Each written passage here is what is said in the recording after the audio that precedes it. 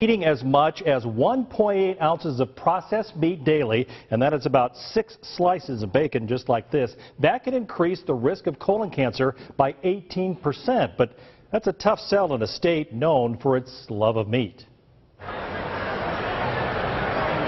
In a state known for its annual sold-out Blue Ribbon Bacon Festival, news of dangerous processed meats hits close to home. So who better to ask about the study than the man who organizes this crazy event? I don't eat bacon every day. Brooks Reynolds doesn't wear his bacon sport coat every day either, but he does love bacon. His philosophy? We try to promote a healthy bacon diet and you know, everything in moderation. The World Health Organization is now saying bacon, ham, sausage, and other processed meats are just as dangerous as cigarettes when it comes to cancer. The scientific studies go after red meat too, but the National Pork Board in Clive disagrees.